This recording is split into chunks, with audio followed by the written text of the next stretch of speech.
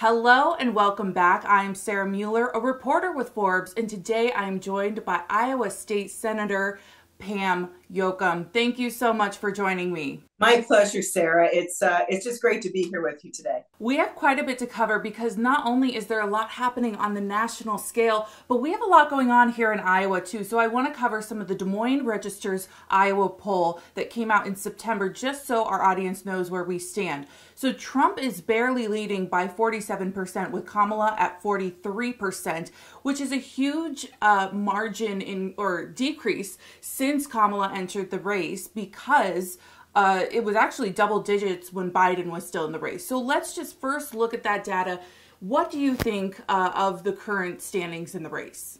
Oh, well, first of all, let me just say that, in my opinion, the Iowa poll over the last 10 years has probably been the most accurate of all the polling that I have seen, even at the national level. They have been on the mark on a number of races in this state.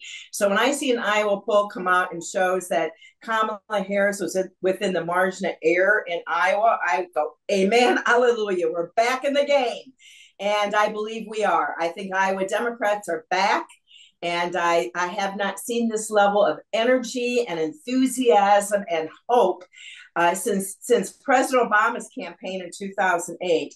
And no matter where I have traveled, and believe me, I've traveled over 33,000 miles in Iowa in the past year, I can tell you that energy level and enthusiasm is just unbelievably just warming my heart every day, believe me. I mean, we've had a couple of years now where Trump has won here in Iowa. Do you think that there is a chance that Harris can turn Iowa to her side? I actually do. And I believe that because of the level of enthusiasm and hope. I've not seen Democrats as energized to hit the streets as I have in the last few months.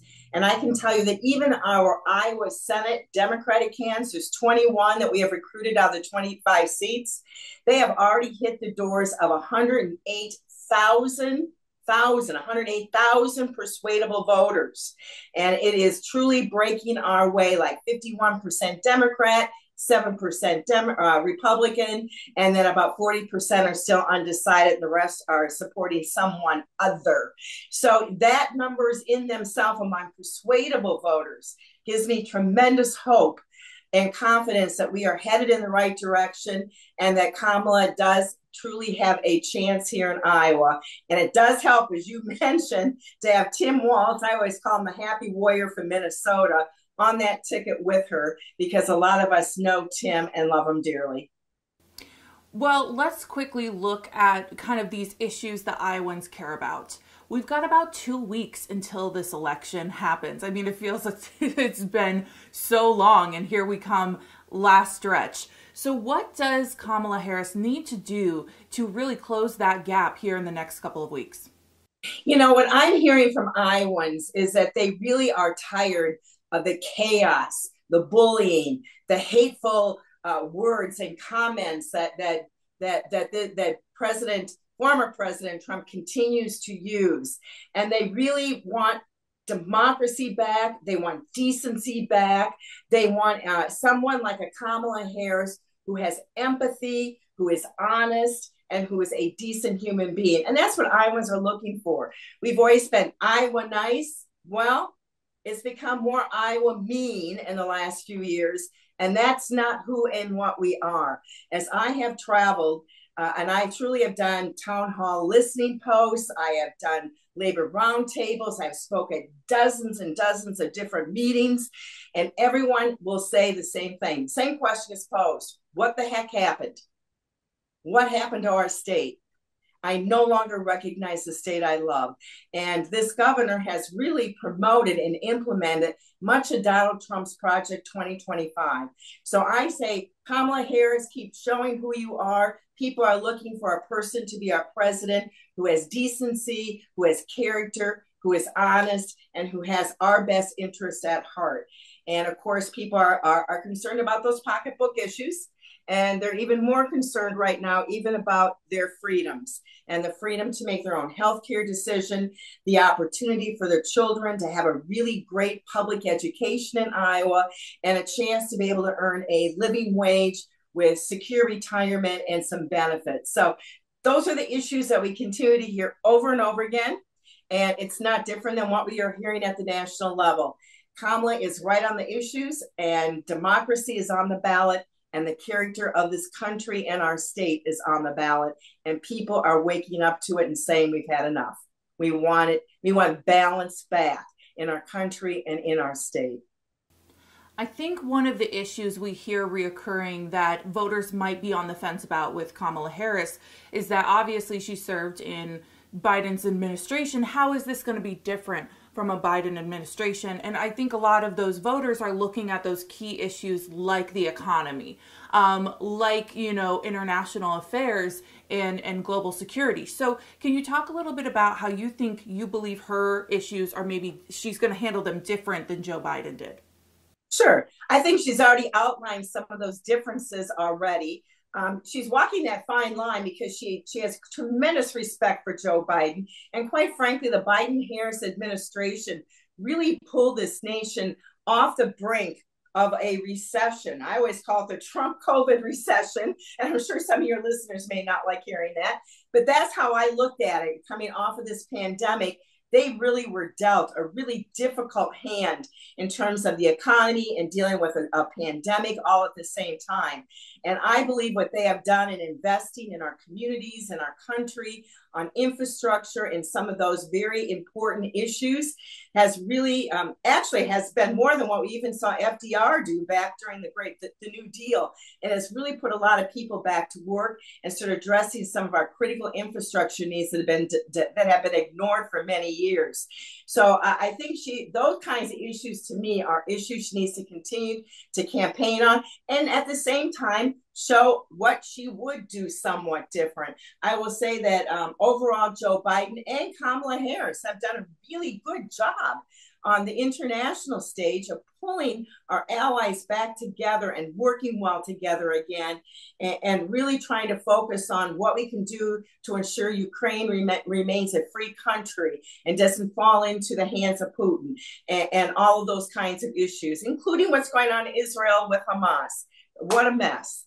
But I think she's working through that. I think she's done a pretty good job of talking to the American people about where she's at on that issue. And I couldn't ask for someone stronger or better than Kamala Harris to lead our party and our nation for the next 4 years, hopefully 8. We have some local elections here that are actually pretty tight as we come up to this election deadline. Now, I want to quickly address that we do have obviously a full GOP Congress and Senate right now for the U.S. Senate and the U.S. House. So all of those seats are red. How is that going to be impacted if Donald Trump does win this election? Do you think it could hit the rest of the ballot? Actually, you know what? What's really interesting, that's a great question, Sarah. And here's how I'm going to start by answering it.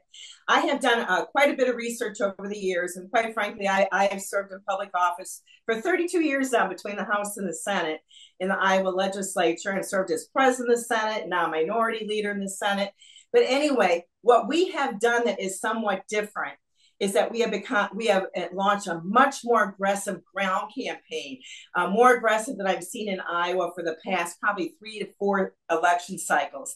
The second thing I want to mention is that I personally have always outperformed the top of the ticket anywhere from a half a point to 10 points, depending on what race it is. And I can tell you that down ballot candidates running for the state house and for the courthouse often will outperform the top of the ticket. So the better we do, and this is why, because at the local level, we're the ones out knocking the doors, going to the community events, meeting people where they're at. So people in our districts get to know us in a way that they'll never get to know a candidate running for Congress or running for president. And so therefore, we help push turnout. So regardless, I believe they'll make tremendous headway in moving forward regardless. But I believe we're going to help push turnout and make it work much better. Let's talk a little bit about Tim Walz. Obviously, he's our neighbor. Obviously, I know, as even an Iowan, I know about his leadership just as a fellow Midwesterner. Tell a little bit, maybe to the rest of the country, how that might impact Iowans voting to have another Midwesterner on the ticket. Well, I thought it was a great choice for that very reason. It's called Midwest, just common sense.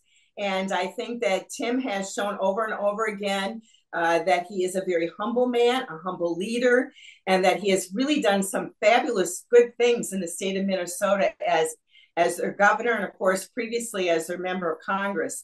But he has really focused on making sure that Minnesota children receive the best education possible. He wants to make sure that every child has a chance to be nurtured, and whether that would be to address food insecurity, making sure that families are able to feel safe, that their children are well cared for in childcare, all those issues that really affect working people's everyday life.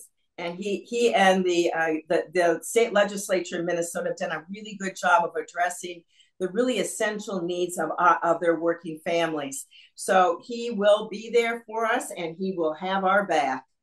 Let's switch gears back to Iowa. We have some close races for our U.S. House seats. All of them are currently red. We are currently looking at, just here in Des Moines, we have Zach Nunn up against Lanon Baccam. That's kind of the race standing out to me. Again, that's also my district. But are there any races specifically here in Iowa that you're keeping a very close eye on? Sure. Lanon Baccam's race is one of them. The other one, of course, is Christina Bohannon in Congressional District 1. And that's currently held by Marionette Miller Meeks. I can tell you that both Lanon Baccam and Christina Bohannon have launched a very aggressive ground campaign, in addition to being able to raise the kind of funding they need to effectively communicate to their constituents what they stand for and what they would do if elected. At the same time, I will tell you that both the House and Senate Democrats in the legislature have made it one of our goals to make sure that we had recruited candidates to run for the House and Senate legislative seats in the 1st and 3rd district, because we believe so strongly that those down ballot races make such an impact on helping to push voter turnout that in turn helps the top of the ticket. It's vice versa at times too. I get it. It's up and down. But there's tremendous interplay between local races and the top of the ticket. So all of that comes together, and that's why we made a real concerted effort to make sure that we had candidates recruited to run in all of those seats that were in the running for the state legislature in Congressional 1 and 3. I feel very hopeful. The polling I have seen that has been out has shown that both Lanon Baccam and Christina Bohannon are within the margin of error, and they got a slight lead, but they're within the margin of error. We're seeing something similar in some of our target legislative races, where our candidates have a lead within the margin of error, but I'd rather be where we are than the other way around. So we are not letting our foot off the gas here. We're going to keep on going for the next 2 weeks as strong as we can. And we're going to hopefully we're going to get there, and we're going to get over that finish line. Before I let you go, even though Kim Reynolds is not up for re-election this election, I do want to talk about how her lieutenant governor has stepped down and just her current actions. Kind of, if you have any reflection on recent events around the governor's office. Obviously, she supported Governor Ron DeSantis for president. She's been relatively quiet since he dropped out of the race. But do you have any kind of input about what's going on with the governor's office, especially since the lieutenant governor has stepped down? So she has certainly announced that she won't be making an announcement on who her pick is or selection is for a lieutenant governor till after the election. Some of us have speculated that she was waiting to see who wins and loses, and perhaps will select one of those who aren't successful in this coming election cycle. Who knows? I'm not under inner sanctum.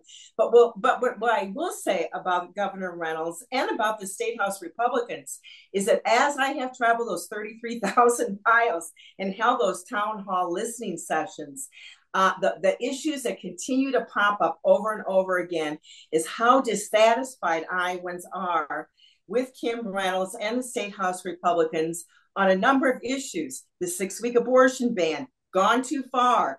On the vouchers, gone too far, disrupting our public education system. Public money should be used for public schools.